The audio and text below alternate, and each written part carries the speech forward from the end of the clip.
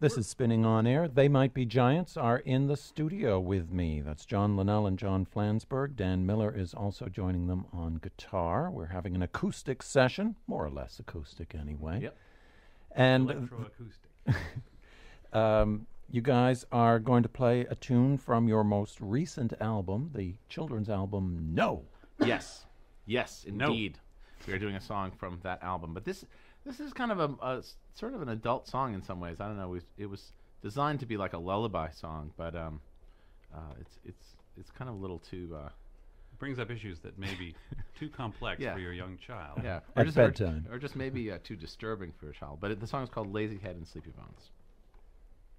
3, 4. Lazyhead and sleepy bones always disagree. Though everybody says they should be friends, they're too tired to see.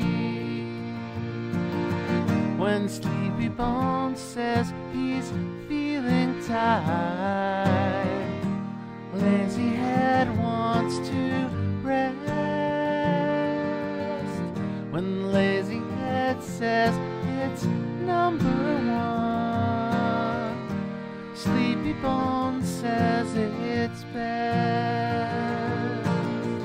When Lazyhead uses imagination, Sleepy Bones daydream. Sleepy Bones says it's not what it looks like, and Lazyhead says it's not what it seems.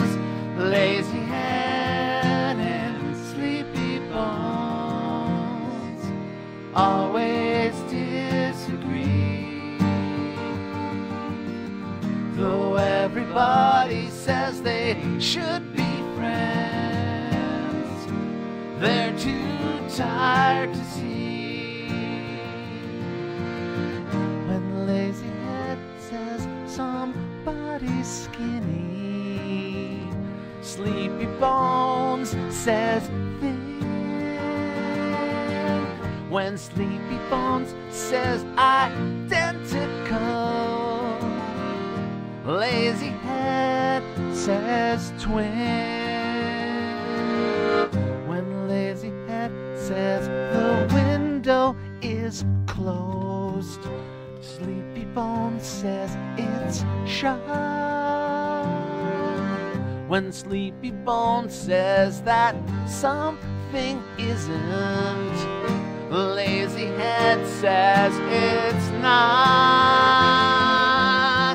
Lazyhead and Sleepy Bones both take naps so long, and even though they should be friends, they can't get along. Lazyhead and Sleepy Bones always disagree. Though everybody says they should be friends, they're too tired to see.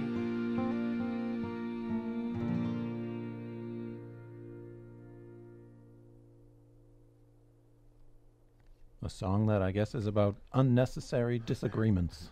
Exactly.